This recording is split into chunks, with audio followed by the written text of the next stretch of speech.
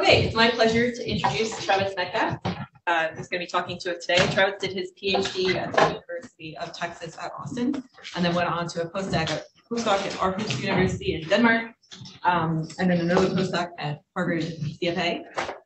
He then began his circuit of Colorado institutions. So he moved to Colorado with a NSF Astronomy and Astrophysics Fellowship, worked at High Altitude Observatory for almost a decade, then on to Space Telescope, Space Science Institute.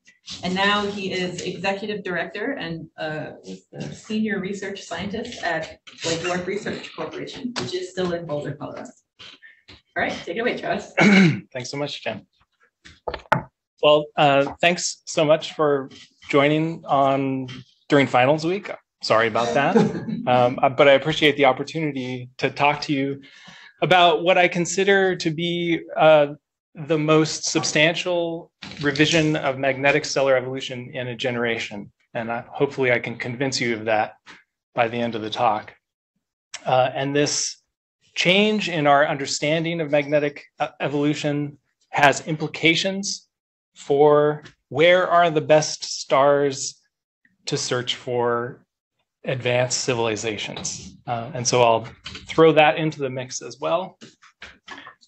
So I'll just start with a little bit of motivation and background, go on to describe the initial findings that led us on this path 5 or so years ago, and then show you some of the latest results toward the end.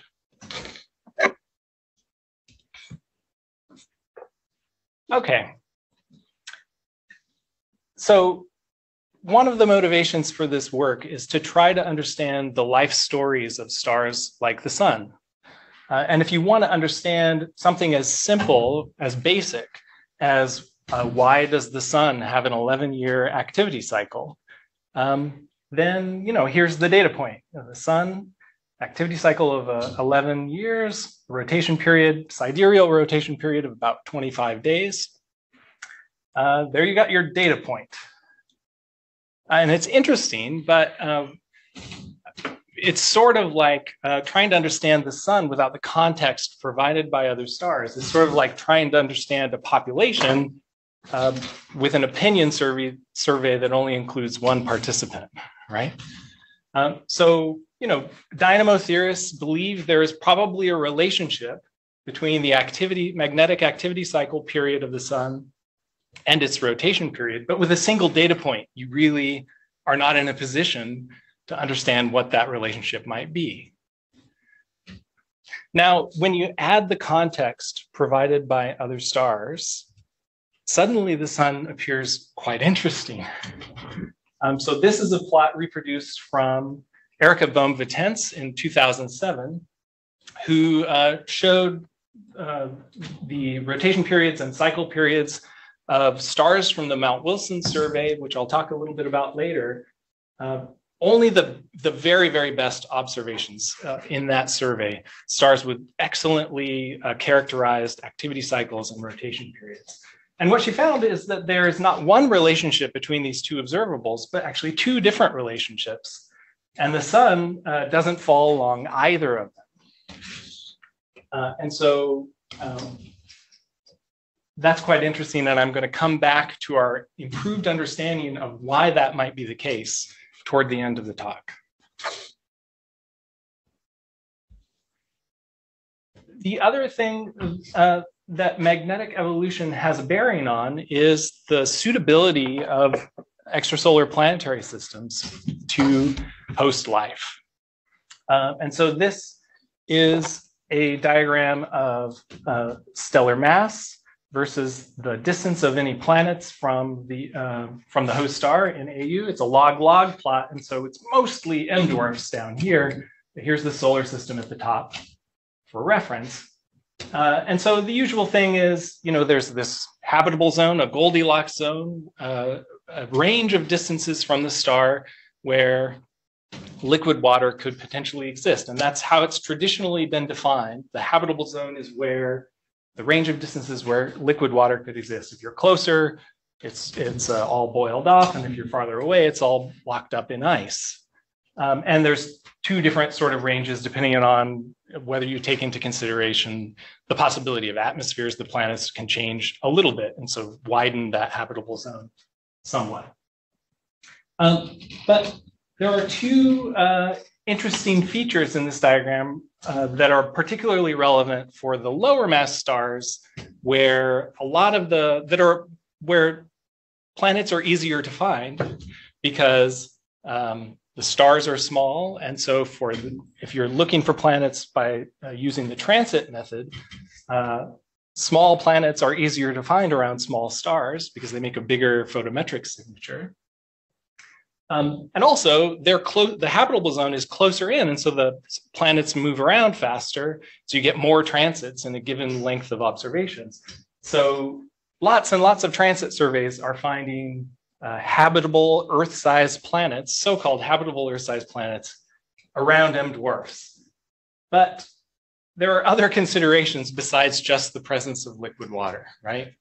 One is the tidal locking radius. So if the planet is too close to the star, then tides will actually lock the planet so that one face is always pointed toward the star, just like the moon is around the Earth, right?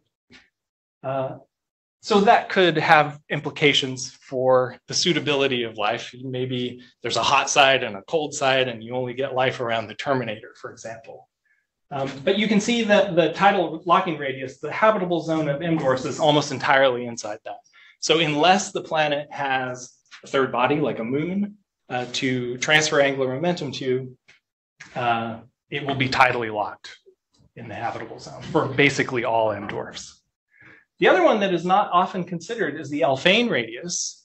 And that is the radius inside of which, if the planet had an Earth-like magnetic field, that magnetic field would connect directly to the stellar magnetic field, right? Outside of that radius, you have some potential of blocking the space weather, having some protective effect like the Earth does.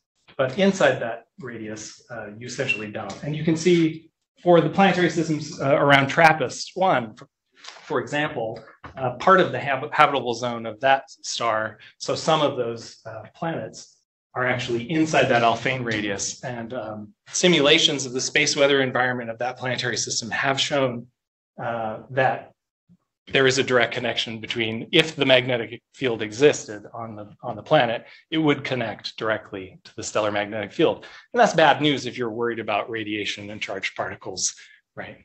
So, okay, and I'll come back to that theme towards the end as well. Okay, so if we're interested in developing a relationship between stellar magnetism over time, an evolutionary picture, we need ages. And traditionally, that means clusters. That's where ages are readily available in the past.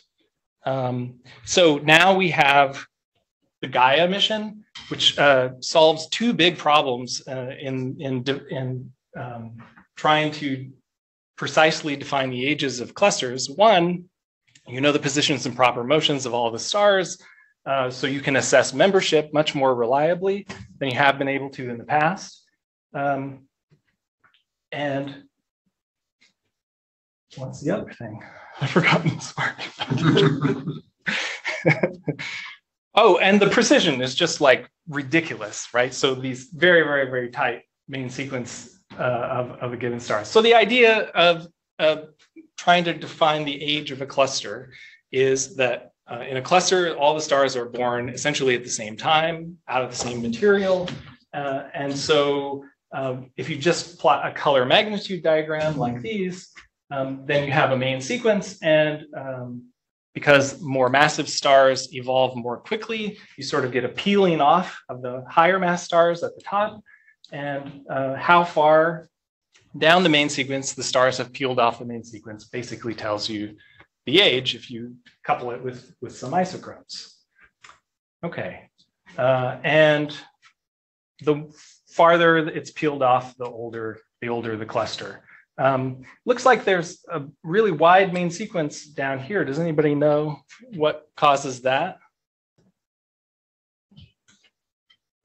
Binary.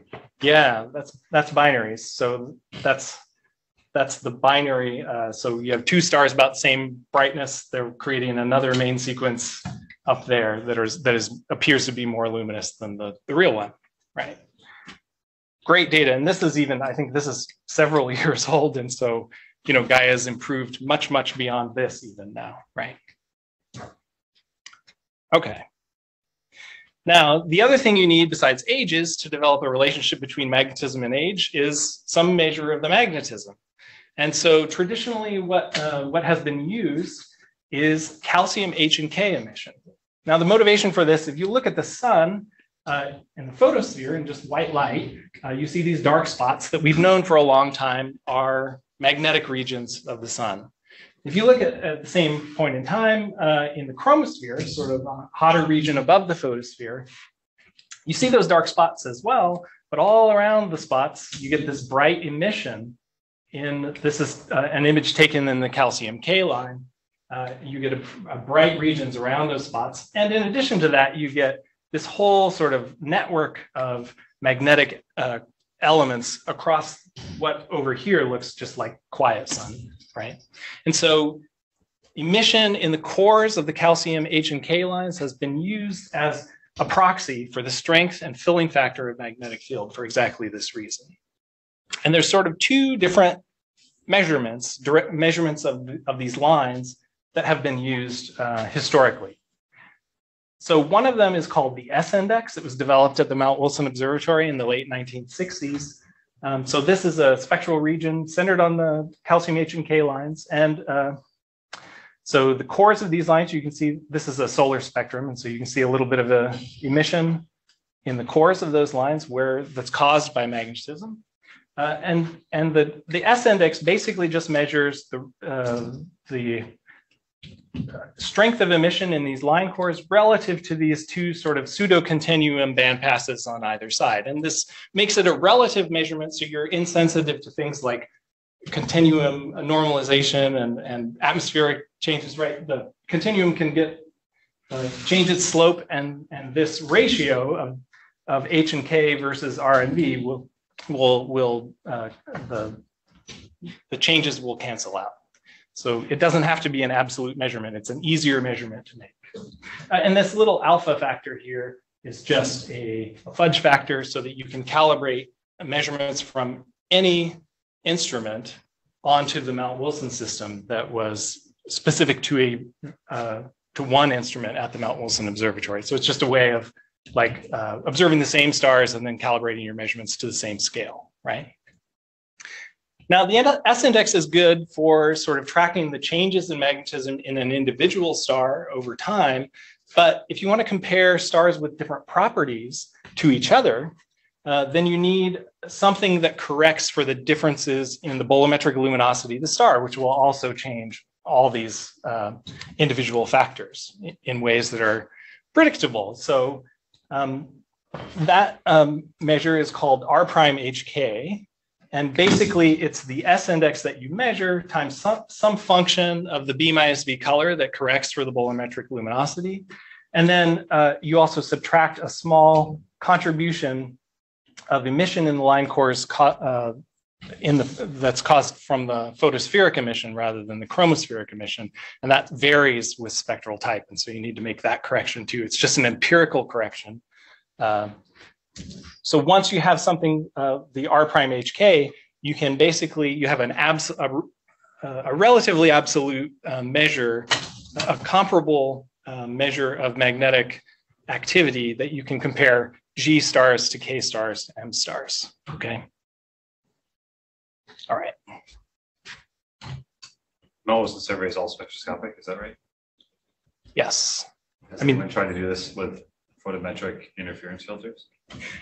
So the original instrument at the Mount Wilson Observatory was actually a photoelectric, like a phototube with some kind of a scanning mechanism. So it was technically photometric. I see. Yeah, but everything, most of what's been done since then has been spectroscopic with CCDs and Echelle spectrographs, right? A lot of the later work uses modern instrumentation. Yeah. Okay. Okay, so just a little bit of background on the Mount Wilson survey. Basically, it was started in the mid-60s by Olin Wilson at Mount Wilson Observatory, and he wanted to answer the question, do other stars show magnetic cycles the way the sun shows an 11-year cycle? And so he set out on a decade-long project to monitor this S index in a sample of like 100 stars at the 100-inch telescope there. And what he found at the end of the decade was, yes, indeed, there are other stars do show variations that resemble the solar cycle, but they have a variety of lengths. Some are shorter, some are longer, depending on the spectral type of the star.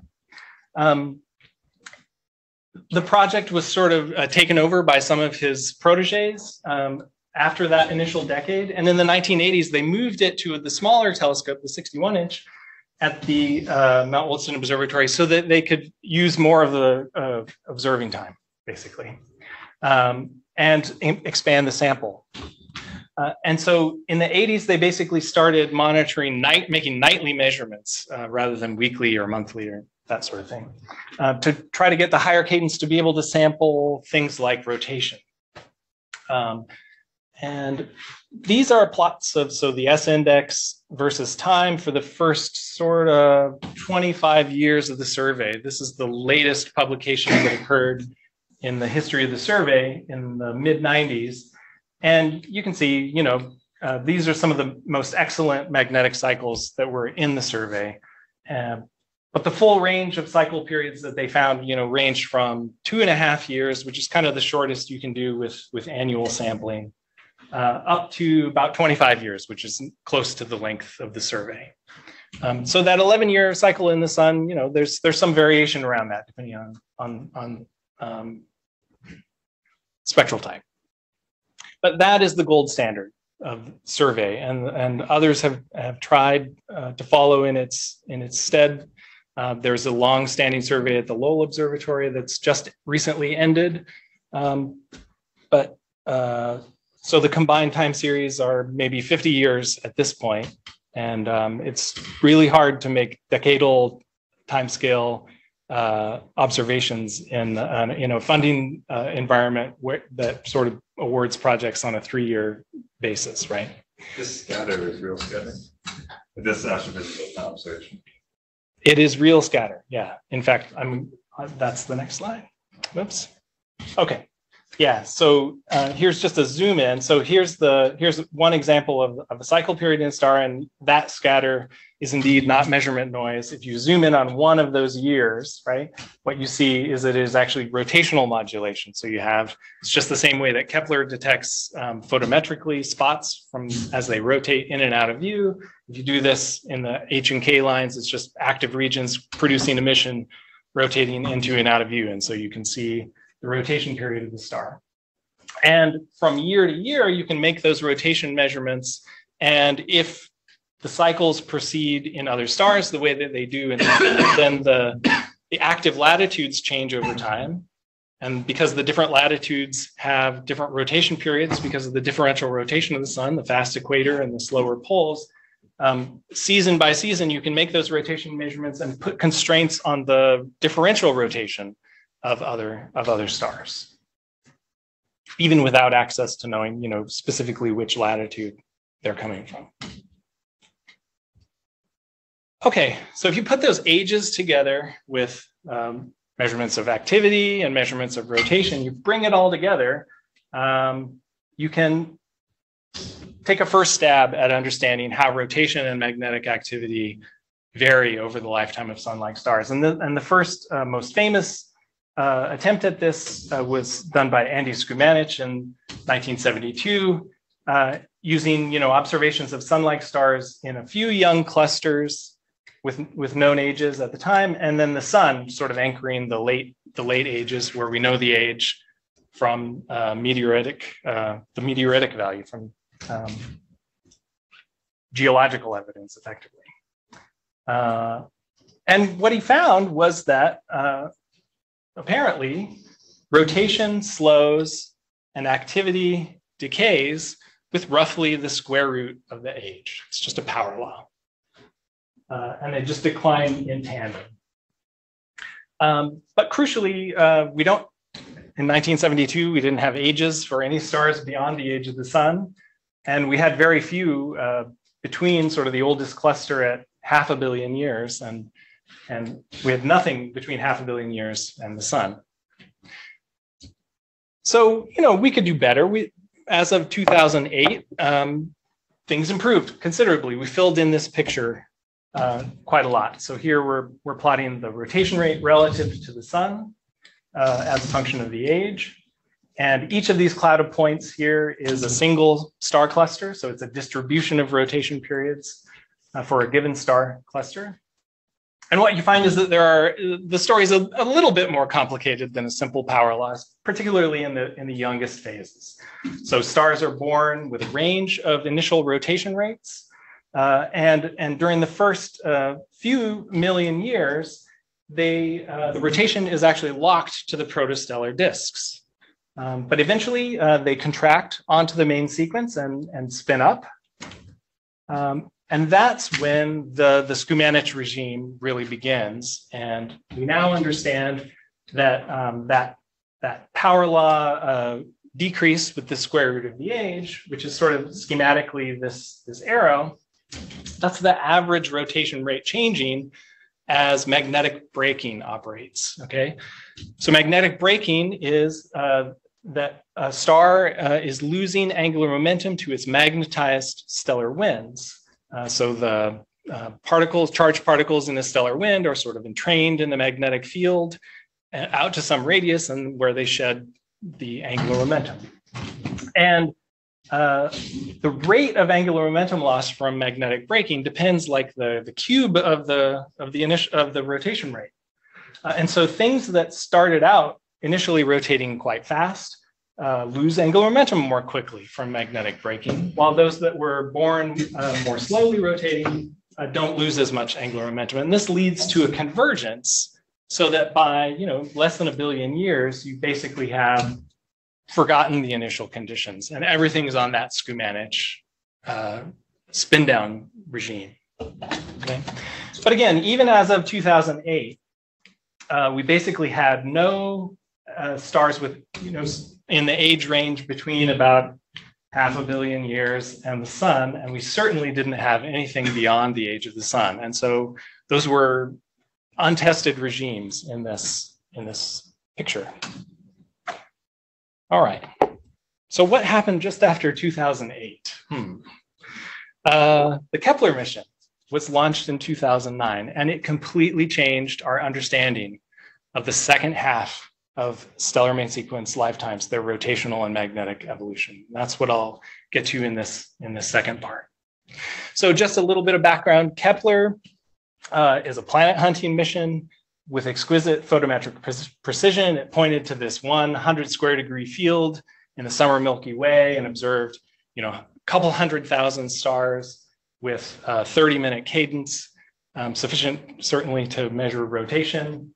And some subset of those were observed with a higher cadence that's necessary to detect solar-like oscillations, so the kinds of oscillations that we see in the sun. And it stared just at that one patch for 4 years, so really long time series, very precise. It went on after some reaction wheels made it not be able to point everywhere in the sky. It could still point in the ecliptic plane, and so it went on to observe a series of fields in the ecliptic plane, which is great because there's a bunch of star clusters there, so that also helped our understanding of what's going on in the clusters. But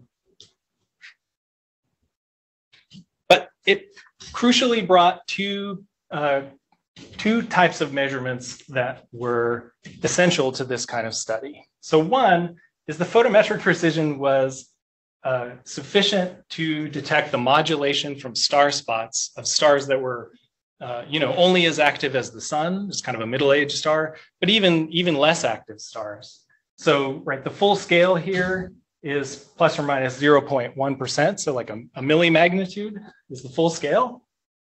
And this is a light curve over almost 4 years. And what you see is the regular modulation as star spots are rotating into and out of view. This type of measurement is available for tens of thousands of stars in the original Kepler field. But in addition to that, as I mentioned, so some small number at any one time, Kepler was also making measurements with 1 minute cadence for 512 stars at a time, but you could change them over time. And so over the course of the mission, a couple thousand stars were monitored with this cadence that's sufficient to detect solar-like oscillations. So let me tell you a little bit about that. So basically any star with an outer convection zone, the convection in the outermost regions is basically producing sound waves, like across a wide range of frequencies. Some of those sound waves are resonant inside the spherical cavity of the star and set up standing waves that you can observe as parts per million variations in the brightness that follow a very specific pattern, this comb-like pattern. And the characteristics of this comb-like pattern, so basically the comb is, it's a series of radial overtones of these standing waves inside the cavity of the star. And there's a couple of like kind of global quantities of these oscillations that you can use to characterize the star. So one is the frequency of maximum power. So where in frequency do you get the peak of this sort of Gaussian distribution? So that basically tracks the surface gravity of the star, okay? The second key ingredient here is the so-called large frequency separation. So that's the frequency spacing between oscillation modes that have the same geometry, but have consecutive radial overtones, okay? That is basically a measure of the mean stellar density, okay? There's a third quantity that doesn't get talked about too much because it's a little bit harder to measure, and that's the so-called small frequency separation. And this is the frequency separation between a radial mode and a nearby oscillation mode that is a quadrupole geometry. And the difference between those two modes is radial modes travel directly through the center of the star and oscillate like that, like the standing wave oscillates directly through the center of the star. Whereas this quadrupole mode actually has a turning point somewhere outside of the center of the star, just outside it's like basically this blue ray path here. So it turns around because of the gradient in the sound speed. It turns around and sets up standing waves that do something funky, like a little star-like pattern. The key is that as the star ages, it is converting hydrogen into helium in that core. And so the radial mode is sensitive to those changes in composition, which change the sound speed and so change the frequency of that oscillation mode. Whereas the quadrupole mode that doesn't go through the core doesn't feel that change. And so the spacing between those two frequencies is a proxy for the age of the star. Okay? So that's what the small frequency separation gets you. Now, of course, with Kepler's exquisite observations, this is actually observations of the solar analog 16 Sig A from the Kepler mission. And you don't just get those global quantities, you get actually each of these individual frequencies, which you can model in detail to even better characterize the interior of the star and put constraints on things like the composition, the mixing length, and so on, and get better constraints for everything else, the mass, the radius, the age, okay? All right, so Kepler gave us a big sample of rotation periods. It gave us a nice sample of ages measured from asteroseismology. And when you put those two things together, there was a surprise. And the surprise was that if you expected from the Skubanic relation, the sort of standard spin down picture, well, it turned out that somewhere around middle age, stars in the Kepler field that were older than that were rotating more quickly than we expected. And Jen Van Seters led a Nature paper in 2016 that attempted to explain this behavior using a single parameter. And that parameter is a critical value of the Rossby number, which is the ratio of the rotation period to the convective overturn timescale. A single parameter that where at this critical value of the Rossby number, you would just stop magnetic braking in its tracks.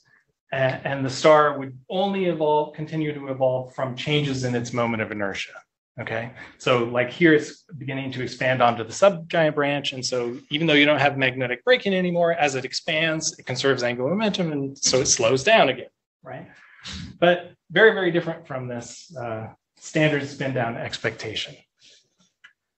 So because there were measurements of rotation in stars that were sun-like, but also hotter stars and cooler stars that are not shown here, turned out that a single value of that critical Rossby number could explain all these observations with that picture that somewhere around middle age, stars stop magnetic braking, or the magnetic braking is severely reduced in efficiency. Okay. And that critical Rossby number turned out to be about the Rossby number of the sun. So that's interesting. Very interesting.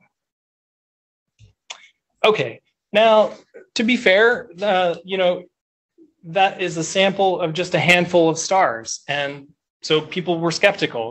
Maybe there's some problems with asteroseismology for old stars or whatever it is, right?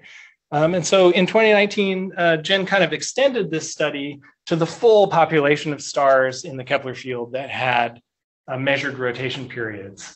And you can, so they have measured rotation periods, you know their effective temperatures, but you don't have the detailed information that asteroseismology can provide, but it's a much, much larger sample. And so that sample is shown in blue here, and the comparison in the background with the red there is a forward model of the Kepler field. What would you expect the rotation distribution to look like in the Kepler field if everything just spun down continuously like this Gumanich relation, right?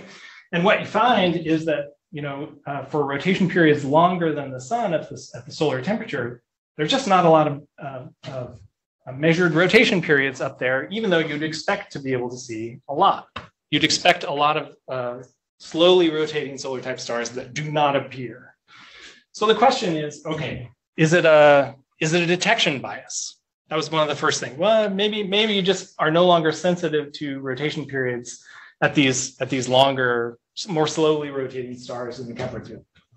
That over the last couple of years has just been put to rest, in part by work by Oliver Hall last year, where he reproduced basically this distribution using stars where you could measure the rotation periods asteroseismically, right?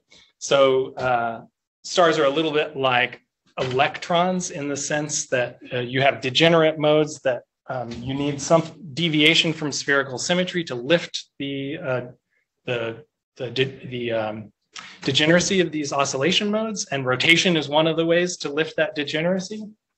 And so it splits the oscillation modes, you know, from a axisymmetric to a non-axisymmetric modes suddenly have different frequencies, and you can measure the rotational splitting of those oscillation modes. So this technique for measuring the rotation, it measures the rotation near the surface, not exactly at the surface, but it has completely different detection biases than the method of just detecting star spots in the light curve, right?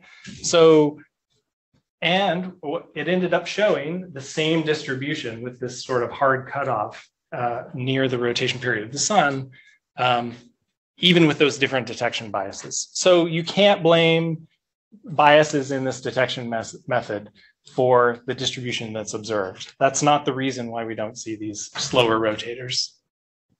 Okay.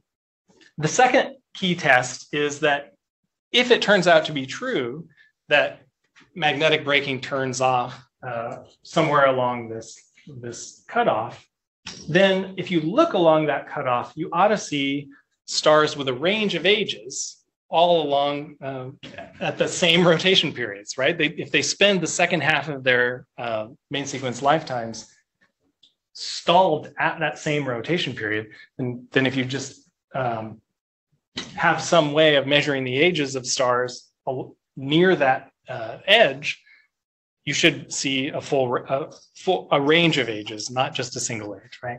And that was confirmed earlier this year by Trevor David and collaborators, that once you improve this plot with more precise effective temperatures to sort of snap the picture into focus, you do indeed find that along that edge, there are stars with a whole range of ages that sort of span the second half of the main sequence. Okay, so the debate has shifted from does weakened magnetic braking actually happen in sun-like stars to why? Why does weakened magnetic braking happen? And that is sort of the segue to the next bit. So this is our current best understanding, a kind of a cartoon picture, not yet a predictive model, but a cartoon picture of what might be going on to cause this change in magnetic braking. So the first thing is that as rotation slows, it becomes non-differential. Differential rotation in sun-like stars is basically the consequence of convection under the influence of Coriolis forces. Large simulations of convection now naturally produce differential rotation. You don't have to impose it. And that's what you get basically as you slow further and further. When you're really rapidly rotating, you get these different regimes of influence of rotation on the convection. When you're very fast rotating, you get these like sort of banana cells near the equator. That's a so-called Taylor-Proudman condition.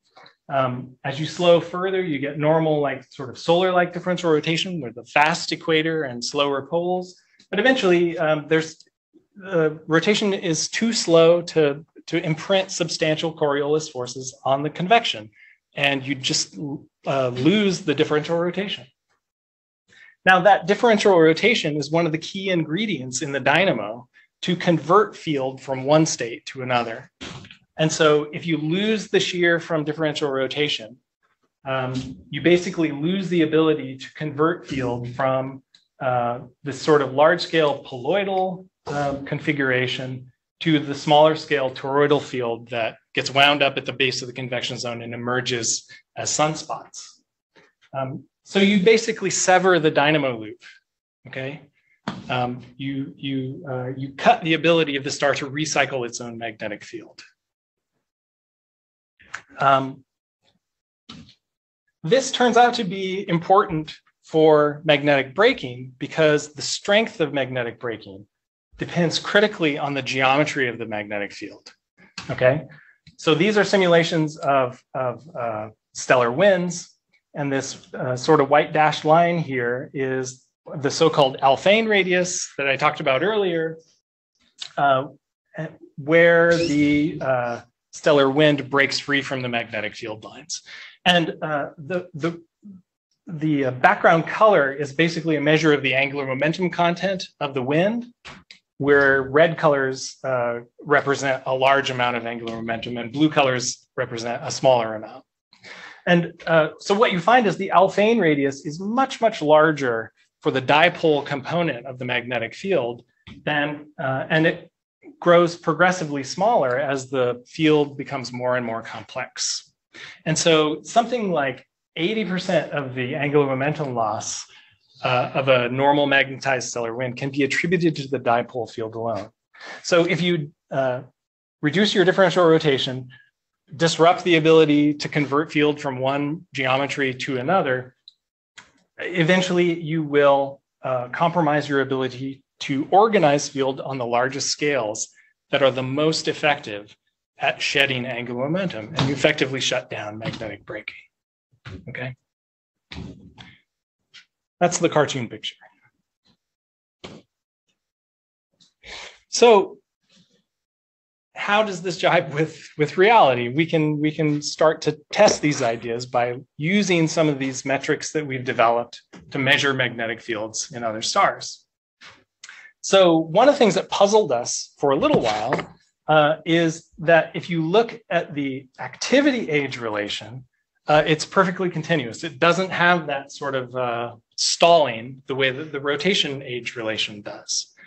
And that puzzled us for a little bit. So this is the R prime HK index. So high activity stars up here, low activity stars down here, as a function of stellar age. And the sort of gray banana in the background, that is a sample of solar analogs that show this sort of very tight relation, power law relation between activity and age. And there is no apparent discontinuity at middle age where this weakened magnetic braking kicks in. So we scratch our heads a little bit, and then we realized, if you look at the sun and decompose the field into the various components, the overall strength of the dipole field in the sun is like of order 1 Gauss. Whereas if you just zoom in on a little patch of empty sun, the average magnetic field in there is a couple hundred Gauss, right?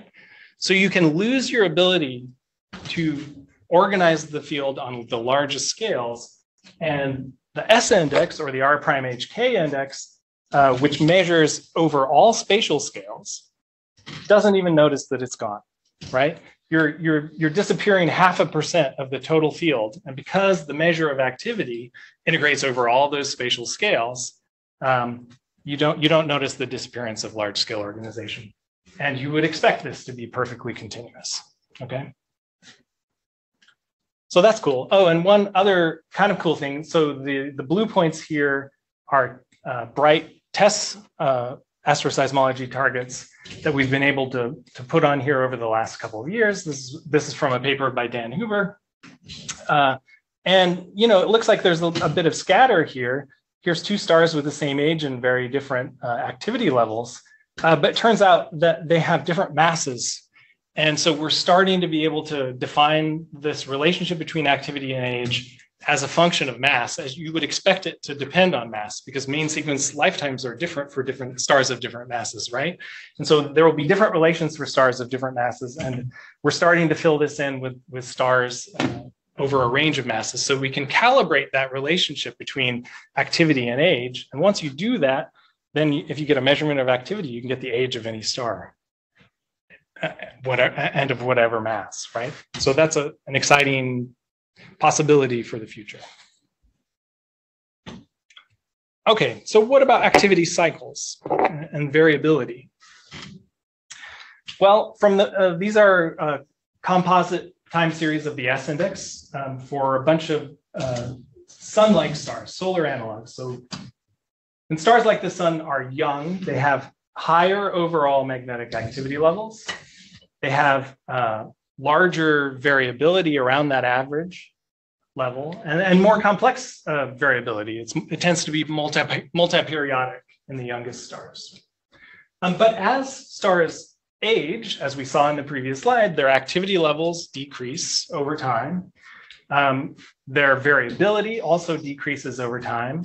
And by the age of the sun, you get this nice sort of well-ordered, very single monoperiodic activity cycles like we see in the sun. And then beyond the age of the sun, those cycles eventually disappear. You still have magnetic activity. You can measure the S index. There are significant magnetic flux there, but it's no longer cycling. Okay, so that's one of the clues that we have to work with. And one of the other interesting things about this idea that there's a critical Rossby number where things start to change is that the Rossby number is very strongly correlated with the activity level, right? It's just like the Schumannish relation, rotation and activity decrease together. So the Rossby number, which is a normalized version of the rotation period, is going to be strongly correlated with the activity level, at least up to the age of the sun, right? And so for any star, you can translate the critical Rossby number into a critical activity level.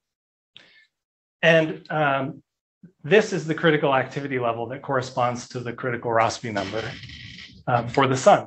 And it runs just a little bit above the solar minimum value of the S index. And the picture that we have is that basically, if you think of this critical Rossby number or critical activity level as the dividing line between stars that show cycles at higher activity levels and stars that don't show cycles, you know, it represents a sort of regime change in the stellar dynamo. As you evolve through that critical activity level, you basically are losing the ability to generate cyclic activity. I'll come back to that towards the end. Okay, now this is an updated version of that plot from Erika Bohm-Vitens that I started with. So just rotation period versus activity cycle period. I've updated it to include a few more stars that have been, whose activity cycles have been discovered in the meantime. I've also color-coded the points to show you kind of the spectral type of the star. So hotter stars are shown in blue, solar-like in sort of yellow and orange, and cooler K-type stars in red. And then the other thing is that I've added some of these flat activity stars, stars that are below that activity level where they show clear cycles, but they still have activity, and that activity varies on rotational timescales. So you can still measure the rotation periods, but there's just constant activity, no cycles. And so they're sort of like lower limits on the cycle period in a way. So I've added those along the top at their known rotation periods. And in particular, for this series of solar analogs really suggests a very different evolutionary picture. So the idea is, as you know, magnetic braking is operating, stars are slowing their rotation periods and their activity cycle periods would grow longer along one of these sequences or both of these sequences. I'm just going to ignore this upper sequence for the moment. But when they reach the critical Rossby number, their rotation period basically stops changing. And what apparently happens, just looking at this series of solar analogs, is that the cycle period, you know, from about 4 billion years to 5 billion years to 7 billion years, the cycle period is getting longer until and lower in amplitude until it eventually disappears, and what you see is a flat activity star. So either there's no cycle or the cycle is so weak that we can no longer measure it, right? And we have examples of this among the hotter stars and among the cooler stars as well. So this may be a way of understanding now why the sun is here in the middle, because it's beyond the critical Rossby number, and its cycle, according to this picture, should be getting longer and weaker over time as it evolves through this critical activity level. And so the sun's on its way up. And that's why, even though the well-studied solar twin 18 SCO, you know, is a lot closer to this normal relationship. Okay, so that's our picture of the evolution of stellar cycles. Now, I'll just mention here a star that we're going to see a little bit later, HD 166620. This is a star that, you know, is kind of at the same level above that lower sequence as the sun is. And so we're going to revisit that star in a minute. So in the meantime, I'm going to show you the latest results for a couple of pairs of stars where for this hotter pair of stars and for this series of solar analogs, I'm going to show you some more direct measurements of their magnetic field configuration. So if you really want to characterize the magnetic fields of sun-like stars, the tool of choice is spectropolarimetry, okay? Because it allows you, is most sensitive to the largest scale magnetic fields. And so it can serve as a kind of binary test for the presence or not of the large scale fields that drive magnetic braking. And so in 2019, we went to the Large Binocular Telescope, which just had a brand new spectropolarimeter developed for it by Klaus Strassmayer at the AIP in Germany. And we went back in 2021 to follow up on an additional set of stars. So that's what I'm going to show you now. Okay, so for that hotter pair of stars, we got snapshots of the spectropolarimetric Stokes V signature for those two stars that are hotter than the sun, which we have come to find out are 2.4 gigayear and 9.8 gigayear. So what we're looking at here, Stokes V is one of the four Stokes parameters. It's the one that has the highest amplitude with the strength of the magnetic field. And you're looking at it, basically it's the degree of circular polarization across the line profile, okay? And the full scale here is plus or minus 0.01%. So like these variations are a few parts in 100,000. They're tiny variations in polarization induced by the magnetic field, okay?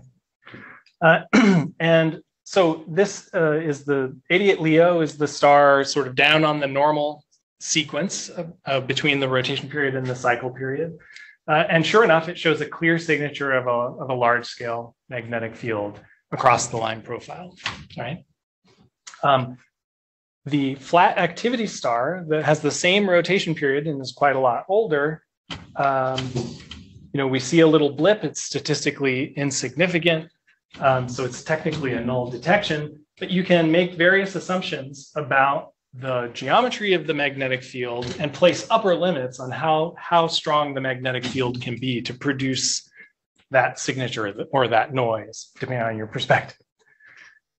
Now, when you combine measurements like these of the strength of the large-scale magnetic field from spectropolarimetry with something like the estimate of the mass loss rate from X-ray fluxes, the known rotation periods of the star, the global properties like mass and radius, you can put all of these things together to estimate the actual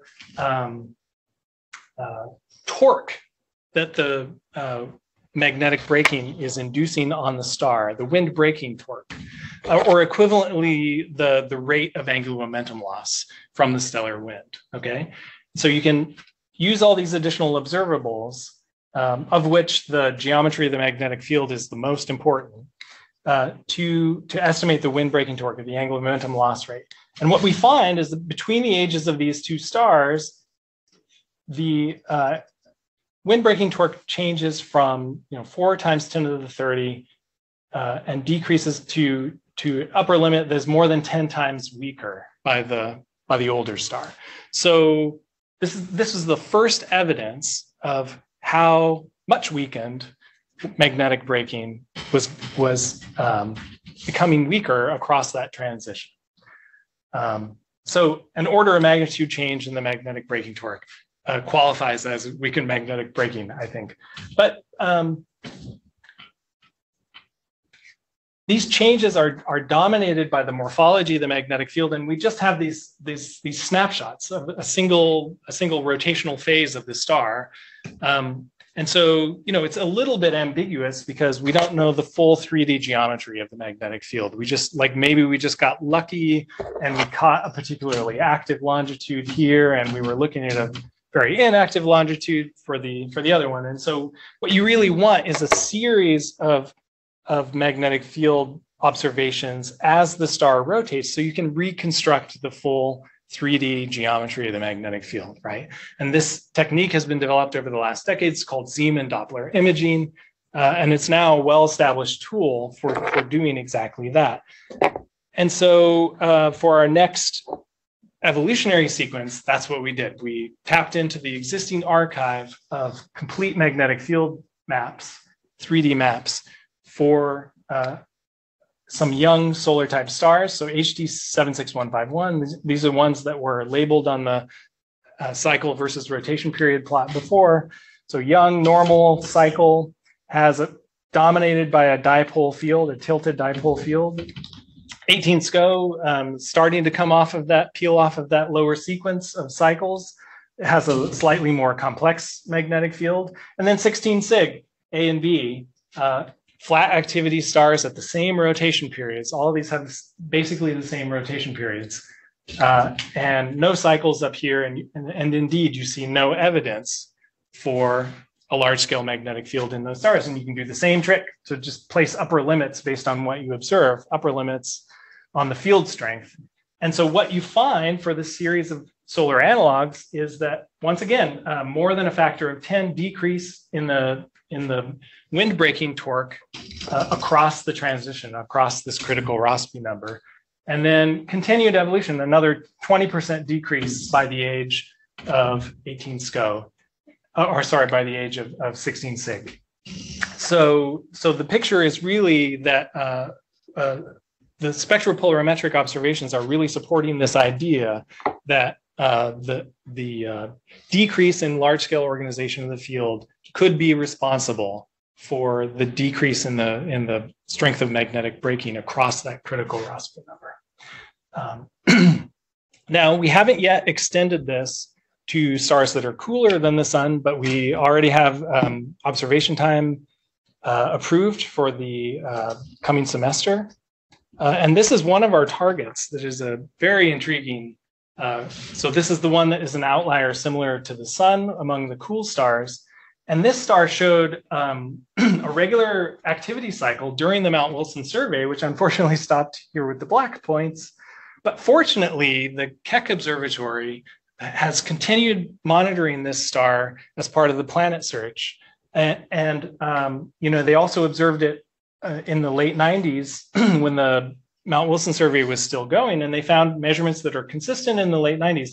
But for the last 20 years, the star has been in constant activity. The cycle disappeared. And this is the first documented case of a star entering a magnetic minimum while we watch. So the sun has done this in the past few hundred years ago. The Maunder minimum is the famous example where the sunspot cycle just disappeared for a few cycles and then came back. So if we keep watching it, you know, maybe we'll see this 17 or 16-year cycle come back. But but this cluster of points here is where you'd expect the next maximum to be, and it's just nowhere to be seen. So for 20 years, it's been a flat activity star. We're going to go observe it with LBT next semester to see what its large-scale magnetic field looks like. But the critical Rossby number for this star corresponds to this activity level here. So the star is spending like half of its time in a regime where dynamos don't want to drive cycles anymore.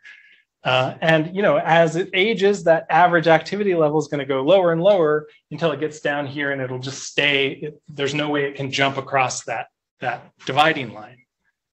That's our best understanding of what's going on in this. Okay.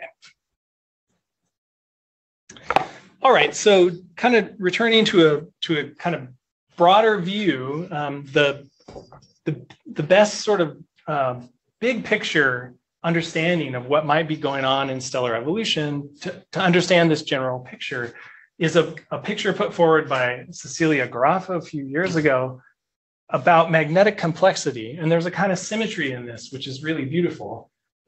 We've known for a while that very young stars, you know, have complex magnetic fields, and they're in this so-called saturated regime where there's not a clear they basically show a range of rotation rates at the same activity level.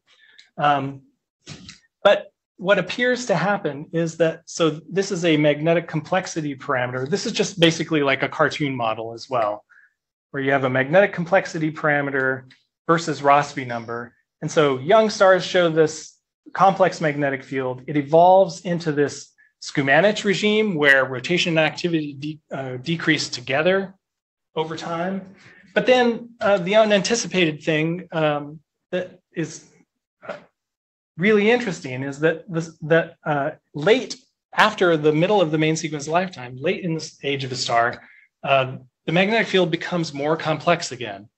And this sort of picture of complexity becoming, magnetic field becoming less complex and then more complex can simultaneously explain the behavior that you see in young star clusters, sort of the range of rotation rates at the same activity level, and also the observations of anomalous rotation from the old Kepler field stars. So I like to call this third regime the decoupled regime, because as we've seen, the rotation rate basically stops changing, but the activity level continues to decline. And something's got to be driving the continued decrease of the activity level, and it's no longer rotation. So they're decoupled. And what we think it is the slow changes in the temperature of the star that just affect the ability to generate magnetic field on small scales through helicity driven by convection. Okay.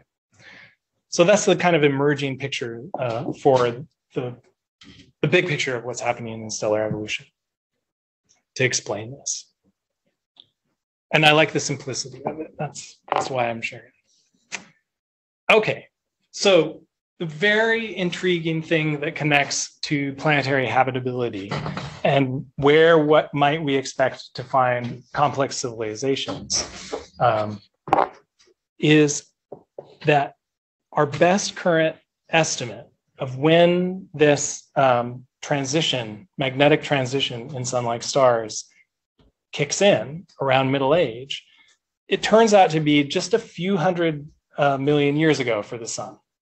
And that coincides with the point at which, so life had existed for a long time before that in the oceans, which are well shielded from the radiation and charged particles that are coming off of the sun as space weather. But a few hundred million years ago, life emerged from the oceans onto land. And that was around the time that this magnetic transition happened. And so it may very well be the case that the best places to look for advanced civilizations, technological societies, could be stars in the second half of their mean sequence lifetimes, after the magnetic activity has calmed down and settled into this sort of more stable environment where the magnetic field is more complex, and so flares cannot bust out of the small scale magnetic field and pummel the stars with charged particles and radiation. It's speculative, I know, but it's an intriguing possibility that might focus our efforts to find life in the universe. Okay, with that, I'm just going to leave up my summary of conclusions, and I will take your questions.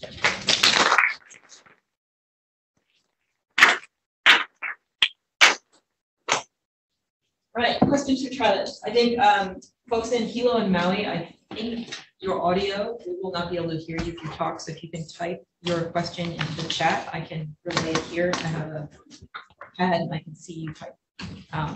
So let's start with people in the room for Noah, students.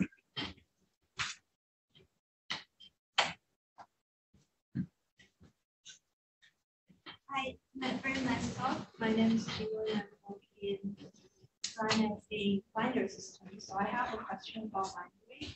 So I just told the stuff about activity cycle versus rotation period, also the in binary system, and with the companion have some interaction and with different pattern compared to single system. And I see some stars you're showing here are binary or triple system. Yeah, for sure. If the binaries are interacting at all, to the extent that they're modifying the stellar evolution, then you would expect that there would be different relationships between rotation and activity and age, for sure. But if they're well separated so that they're effectively evolving as single stars, then you don't have to worry about it. You can imagine that close binaries are obviously going to produce changes in the rotation periods that are going to be different from what you'd find in isolated stars, right? Did that answer your question? Yeah. Joel. Aside from perhaps an aggressive campaign of CDI observations, what prospects are there for testing the graphical model of complexity impact? Well, so that model is actually rooted in, so it's easier to measure the magnetic field geometry of young, rapidly rotating stars. So the the observations that have already been done so far actually support that picture, because the picture was motivated in part by those observations, right? It's what it was meant to try to explain. At the old end, we really do need to fill in the information that we have about stars that are older than the sun to really solidify that picture. These snapshots are enormously helpful just as a reconnaissance, but there's no getting around that you need full Zeeman Doppler image maps for the stars if you want to remove those ambiguities and really put this on a more solid footing. And Jen and I just got an NSF grant together where this is part of the program to do that at CFHT. So.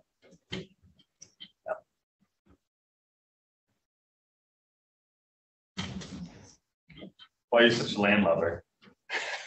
Like, why can't you just have the advanced civilizations of the water? I don't care about that. Well, as much as I would like to see radio communications from intelligent dolphins, the dolphins here haven't developed radio communications yet. So I see no reason, even though they're very intelligent, right? So I don't see any reason to expect that it would be different on other ocean worlds. So, sorry.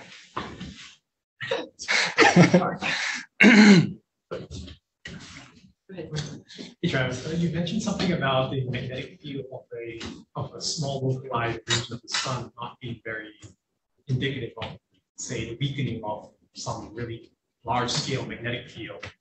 So could you explain that to me again, and also perhaps relate that to the spectropolarimetry magnetic fields that you mentioned? Yeah. So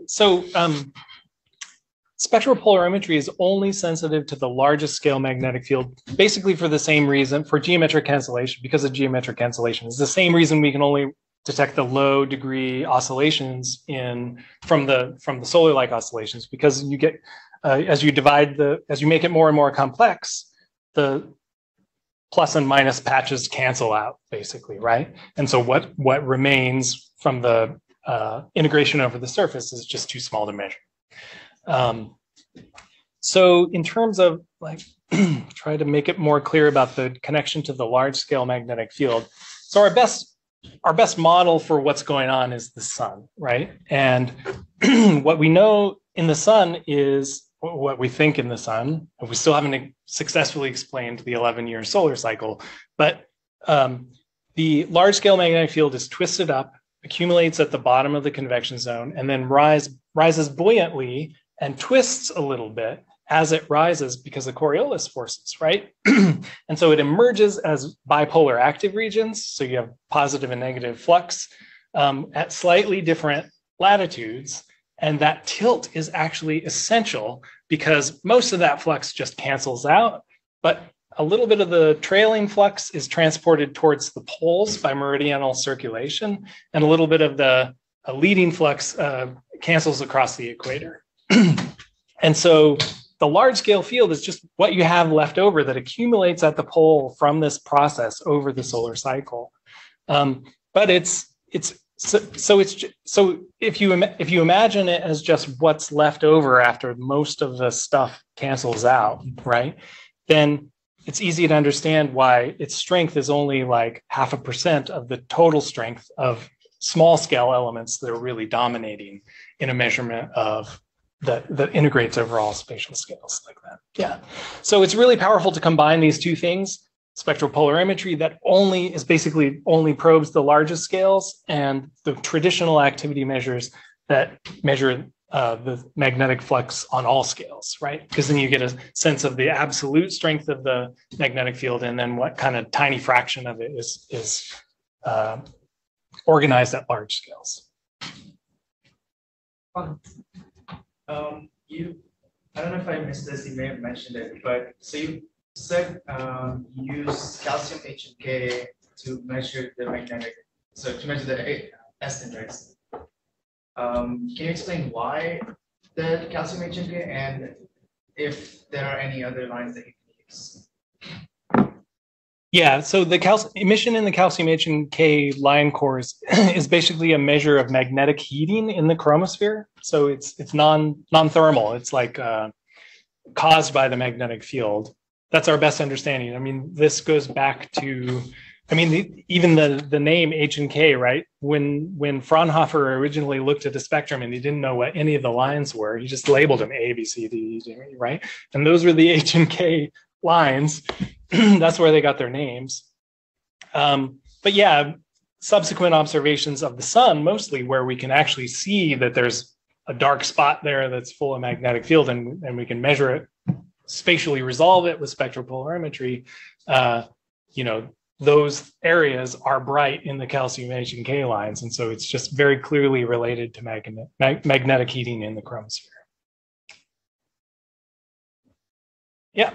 I was interested in the symmetric evolution of the field morphology.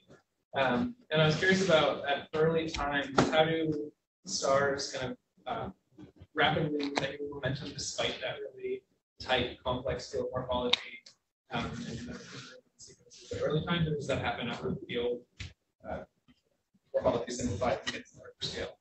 Yeah, it happens later. It does. Yeah, they're not losing. They are losing angular momentum primarily from coronal mass ejections. It dominates in those young stars. So they're much more magnetically active, and so they produce more frequent and more energetic flares that actually, completely dominate, that have associated coronal mass ejections, and those dominate the angular momentum loss in younger stars. You're in that saturated regime for quite a while before you hit the schermanometry regime, and that's kind of defined by when rotation and activity are strongly coupled. Yeah.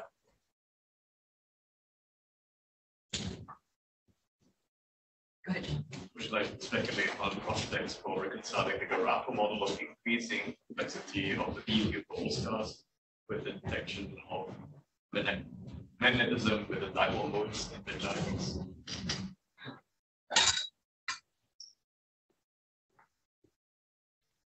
Yeah, I can do that.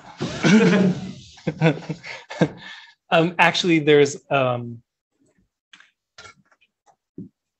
these red giants, I'm guessing, are evolved from stars that are more massive than the sun, significantly more massive, right? And there's a bit of a different evolution there, right? Because above the Kraft break, you never spin down on the main sequence, but it is possibly consistent with this picture, because so we did a paper a couple of years ago where in the subgiant phase is actually when you get the maximum difference between these two models, between the model of standard spin down and the weakened braking model, because the difference between the predictions of those two models accumulates over the second half of the main sequence lifetime, and so it's maximum at the subgiant branch, basically. And if you look at it in the context of how does the Rossby number change with age, it turns out that for stars that are a bit more massive than the sun, they will cross that critical Rossby number, but then when they do the hook in the subgiant phase, they can come back down below the Rossby number and re-excite cycles once again before they climb the red giant branch. And so there's a mechanism for actually having activity cycles are actually observed in a few subgiant stars, and nobody understood why, but this is a mechanism for understanding that as well. It hasn't been extended to the red giant phase, to my knowledge, but I do know that there is a huge library of Mount Wilson observations of red giants from the last couple decades of the survey that have never seen the light of day, like exist. And I know who has them. It's Ricky Egeland. But he's been trying to get support for a few years to make those data public, and has so far been unsuccessful. But I feel pretty confident after this discovery of the grand minimum star that maybe people will appreciate the significance of and the value of these kind of observations, and those that archive of data will eventually become available, and maybe could weigh in on that question. That's cool. That's good to know. So I checked the Zoom. I don't see any hands for chat, but in case you don't like raising your hand, chat. Show your video now. Okay, let's thank Travis again. We're going to take a